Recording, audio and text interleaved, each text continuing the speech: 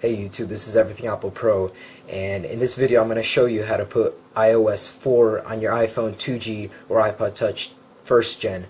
Now, basically what this software does is it lets you do everything that you can do on a iPhone 4 or iPhone 3GS with the 4.0 software. And it doesn't sacrifice speed. It's actually a lot snappier, a lot faster. It's a really cool mod. Now this, of course, isn't the official 4.0 software. Apple didn't release it, but this is a really clean mod that changes your firmware so you can do all of the things that are not possible on the 3.1.3 software.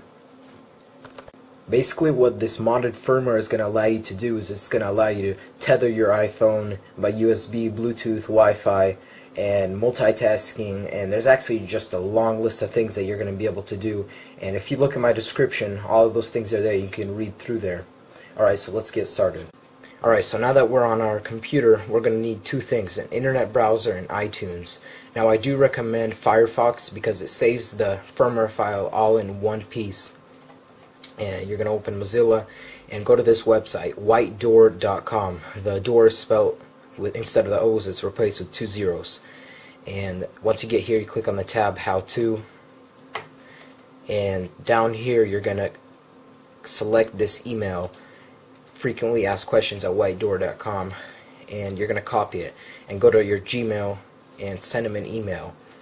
Now the reason you're doing this is because on his website he has a ponage tool that will build the firmware, and if you're on Windows, you're going to need to send him an email to get the already custom firmware that's already put together. And just press send and check your mail again, and you should get an email from him. And now here you'll have username and a password and a link. Now I think I've already put it in, so I'll just go straight to here, but you'll just put that in there and you'll get to this page. Now I have an iPhone 2G and I need to activate it, and I'm going to click this link and I get a download tab, and make sure to press save file and press OK.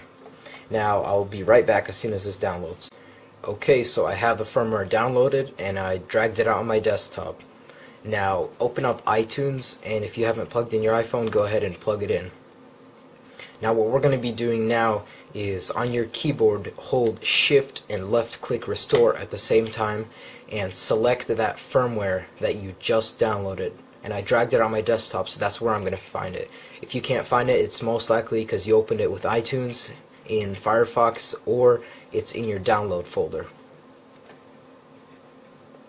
Now we are restoring to the custom firmware, and I will be right back as soon as it's done.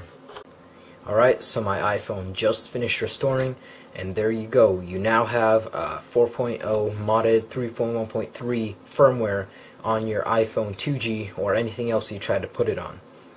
Now if you go into settings, you still have the original firmware of 3.1.3, so it'll be compatible with other apps, but you have other tabs down here for your multitasking and just a bunch of other settings that you can use on your iPhone. Alright, so that's basically it, guys. If you have any questions, go ahead and just post a comment down below, and I will try and answer it. But otherwise, subscribe and comment, and please rate. So thanks a lot, guys.